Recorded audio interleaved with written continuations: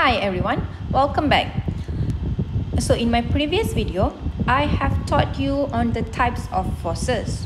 So in this video, I'm going to help you identify the forces acting on the object. So usually in forces and motion problems, generally there are two basic steps. The first one is you have to identify all the forces acting on the object, which we'll be looking at now in this video. And the next one is to use Newton's law and kinematics to determine the motion.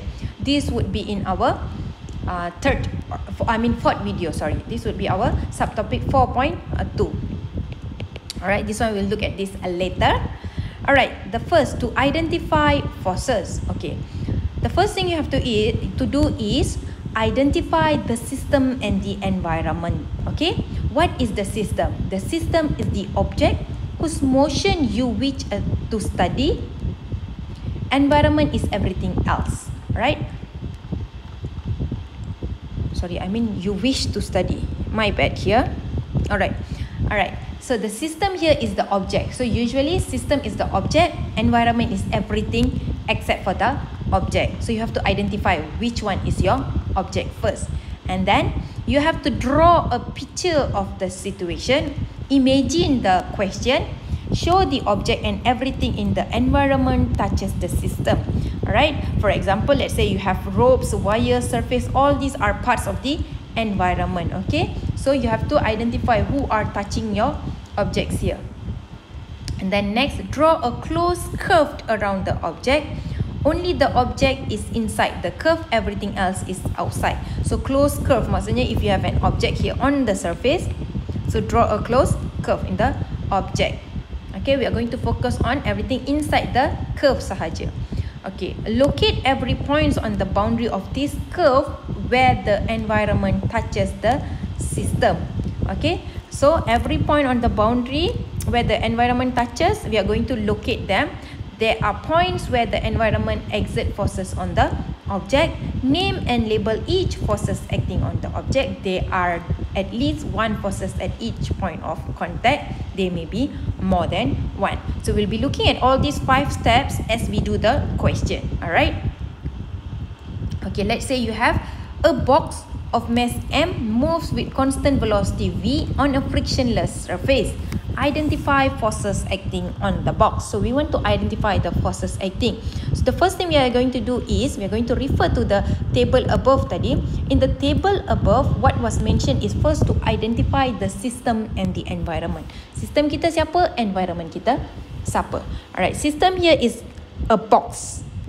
Okay, dia kata a box of mass M moves with constant velocity on a frictionless surface.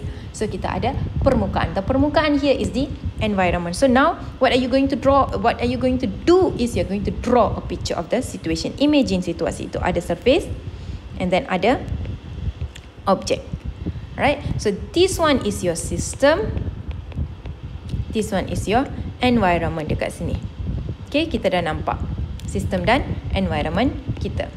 Okay, next what are we going to do is draw a closed curve around the object. So kita nak lukis satu closed curve dekat sini.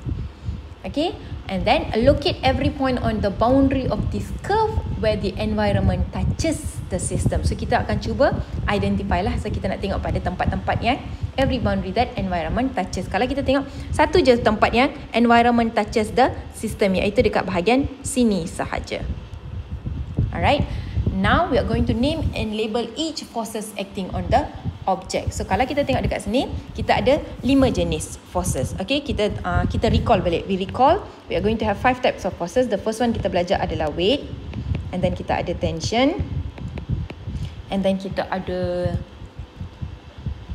normal force, frictional force, dan juga external force. Ini 5 force yang kita belajar. So let us look at the weight. Weight adalah sesuatu yang semua objek kena ada as long as dia ada mass dan juga dia berada dalam earth. Betul tak? So usually memang syllabus kita we are in the earth. Okay, so confirm akan ada kita punya weight. And dia pun cakap a box of mass M. So ada mass. So kita akan ada weight. Weight is always directed downward. Betul tak? Always directed downward. So kita akan identify lah. Force pertama yang kita identify dekat sini adalah weight, downwards direction. Alright. And then next, tension. Tension, untuk ada tension, you must have what? Apa yang kita kena ada? Apa yang kita kena ada? Kita kena ada, yes, kita kena either ada string, rope ataupun wire. Dalam kes ni, we do not have anything. So, we do not have the presence of tension dekat sini. Sebab agent kita tak wujud dekat sini. Alright. And then next, kita tengok pada normal force. Normal force akan ada as long as there is surface touching the object. So, inilah surface yang tengah touch the object tadi tu. Okay, we have surface that is touching the object. So, you're going to experience normal force which is always perpendicular to the surface. 90 darjah daripada permukaan itu. And then, frictional force. Frictional force, agent dia dekat sini adalah kena ada rough surface. Alright? Rough surface. Dan kalau kamu tengok dalam soalan dia kata, is placed on a frictionless surface. Maksudnya permukaan kita tak ada friction. So obviously tak ada force of friction juga. Sebab dia dah cakap permukaan kita adalah frictionless, yang tidak ada friction. And then external force is any push or pull in the object. Do you have any push or pull in the object? Tak ada. No. You're not pushing or you're not pulling. So kita ada dua jenis forces saja dekat sini. Disuruh identify acting on the box. Betul tak? The forces that is acting on the box adalah normal force dan juga weight. Dua type of force. Settled. Alright, let us now look at the next question. A box of mass MA rests on a rough surface inclined at theta to the horizontal. It is connected by a lightweight cord which passes over a massless and frictionless pulley to second box of a mass M which hangs freely as shown below. The system is at rest. Identify all forces acting on MA and also M dekat sini. Dia kata the system is at rest. Secara keseluruhan, this whole system is at rest. Okay, kalau kita tengok kita ada dua objek, MA dan juga M. Alright, the first thing we do usually is we identify the system and the environment. As a whole, kita ada satu sistem. Tapi disebab kita ada dua objek, kita akan ambil dua-dua objek ini sebagai sistem kita, individual system. So, kita akan ada MA dan juga kita akan ada M dekat sini. Alright, kita ada dua jenis objek. So, kita ada dua small system here. Satu big system, gabungan dua-dua. Alright, environment adalah anything di luar kita punya sistem MA dan juga M ini. Alright, next apa yang kita nak buat adalah kita nak draw a picture. Picture dah diberi dalam soalan, so it's not a problem. So next we are going to focus specifically on the object here. Kita fokus pada satu objek dulu, MA dulu. Dekat MA, kita tengok apa forces acting on the MA. So kalau kita tengok, dia tengah bersentuhan pada permukaan ini dan juga permukaan ini. Alright, kita ada boundary environment touching the system. These are the boundary that environment touching the system dekat sini. Okay, we are going to identify the forces. We are going to start from the first one, iaitu weight itself.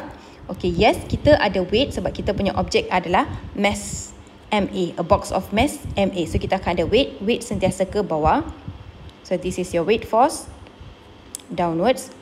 And the next kita belajar adalah tension. Betul tak? Tension kena ada kewujudan tali ataupun apa-apa saja. Dan dia cakap dalam soalan, it is connected by a lightweight cord. Okay, so kita ada cord dekat sini yang connect kita punya objek dengan another object dekat sini. So kita ada kewujudan tali dekat sini. So we are going to experience tensional force. Tensional force is always in the direction away from the object. So tensional force kita dialami dekat tali ini disebabkan objek ini ditarik guna tali. Alright, so kita ada tension away from the object. And then apa lagi kita ada? Next kita belajar adalah normal force. Normal force akan wujud bila kita ada a surface touching another surface. So kita ada objek kita bersentuhan dengan permukaan ini. So you are going to experience normal force. Normal force perpendicular to the surface. Kena sentiasa 90 darjah daripada permukaan kita. Walaupunlah permukaan kita incline, it doesn't matter as long as dia 90 degree to that surface. Okay, and then next kita belajar friction. Friction, untuk friction kena ada permukaan yang kasar. So kita tengok balik pada soalan, adakah permukaan objek MA ini duduk is rough ataupun smooth ataupun frictionless. Okay, kita tengok. A box of mass MA rests on a rough surface inclined at an theta to the horizontal. So dia kata permukaan ini adalah permukaan yang kasar. Kita ada rough surface. So oleh sebab dia adalah rough surface dekat sini, so kita akan ada kewujudan friction. Okay, friction, direction of friction is always in the direction yang dia akan cuba untuk oppose any pergerakan pada sistem ini. Alright, dalam soalan dia kata the whole system is at rest. Secara keseluruhan semua ini tidak bergerak. So bila tidak bergerak, tak ada velocity dekat sini.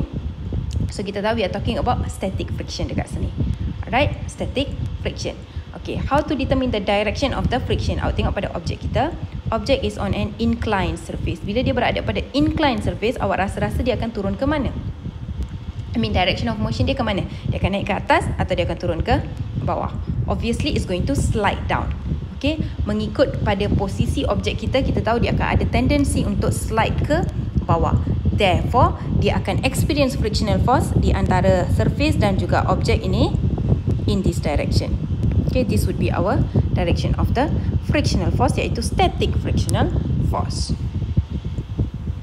Alright, and then lastly kita belajar external force, any push ataupun pull. Tak ada any external force dekat sini, therefore itu saja forces yang kita ada.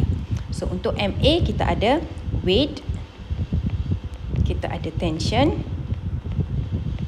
kita ada normal force, and kita ada static frictional force. So kita ada 4 forces acting on objek MA ini.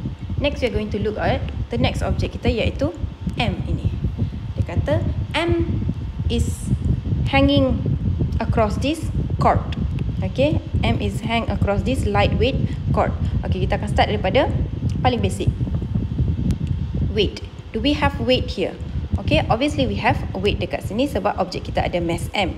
So kita akan ada weight pointed directly downwards. Kita ada weight. Okay, next kita belajar adalah tension. Tension, untuk kewujudan tension kena ada tali ataupun dan seumpama dengannya. And yes, our object is hanging with the string here, with the cord here. So kita akan experience tension away from the object. Tension away from the object. So ada tension. And the next kita belajar adalah normal force. Untuk experience normal force, objek kita kena bersentuhan dengan permukaan.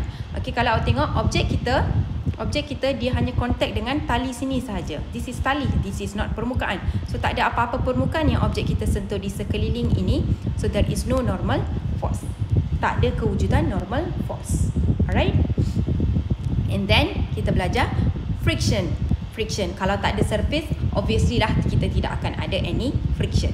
And then any external force, tiada juga. You are not exerting any pull ataupun push on the object. So objek kedua kita, M ini, dia hanya mempunyai 2 jenis force, iaitu weight dan juga tension. Okay, are we good here? So basically to conclude, apa yang kita kena buat adalah kita identify dulu siapa objek kita. Boleh ada lebih daripada satu objek, macam dalam soalan B ni, boleh ada lebih daripada satu objek. Look at the object individually. Tengok pada setiap objek itu secara bersendirian. Don't get confused. Okay, tengok asing-asing. Okay, satu objek dulu. Kata one by one. MA dulu. And then kata M. Tak ada masalah. And then identify the forces acting on each object. Alright, identify forces acting on each object. Bila kita nak tengok, kita kaji balik. Kita start daripada kita belajar 5 force. Kita start balik. Ada weight tak? Ada tension tak? Ada normal force tak? Ada friction tak? Ada external force tak? Kita kaji satu demi satu. Alright.